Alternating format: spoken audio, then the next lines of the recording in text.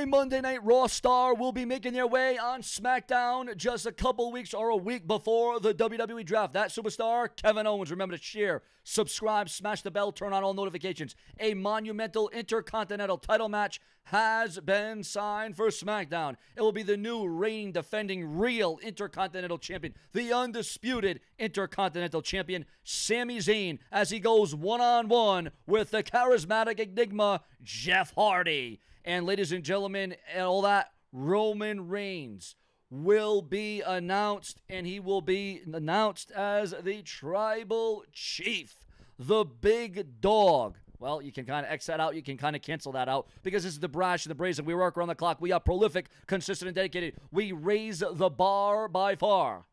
What is going to happen when Kevin Owens invades SmackDown just a week before the WWE draft? What's going to happen when Jeff Hardy tries to wrestle away the Intercontinental Championship from the real Intercontinental Champion, Sami Zayn? Can you imagine what Sami Zayn's going to want to say, what he's going to want to do to prove that he is the legitimate, real, undisputed, crown reigning, supreme, supremacy, Sami Zayn? We will not hear the end. We will not hear the last of Sami Zayn. Ladies and gentlemen, AEW also beat NXT in the ratings once again. AEW is at the top of the mountain. AEW has defeated NXT, but at the same time, NXT also saw an up in their ratings, but still not enough to top off AEW, which AEW is on a hell of a run as it concerns momentum and just able to ride out the wave. And AEW just seems like they got that magic that makes them go past NXT